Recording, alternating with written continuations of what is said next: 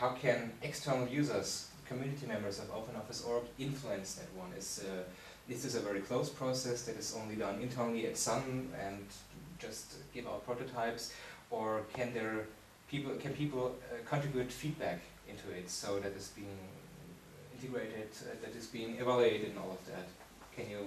Yeah, one of the reasons why we started doing that in the open, because we consider the opportunity to have that big community to collect the feedback from all the people, to show them what we have in mind, to show them the ideas, and to collect the feedback. And of course, if you work that in the public, there is always a negative and positive feedback, but this is not what a matter of positive or negative, it's just a matter of feedback. And the idea was we want to publish the prototypes as early as possible to collect the feedback, and that's what we did. So this basically shows that also the process of finding the changes in UI is an open source process where everyone can get actively involved and where information is communicated as soon as possible. Is this?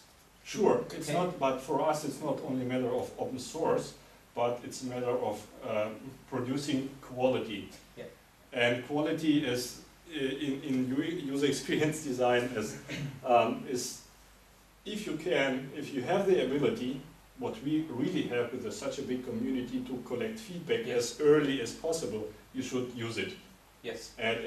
Because at the end you won't end up with a lot better solution, because you are able to incorporate the feedback from the users as early as possible. And of course, it's good to have the community to be open source, but it gives you the opportunity to have a lot of really different feedback from many users really early in your development process. And this was what was really important during the prototyping.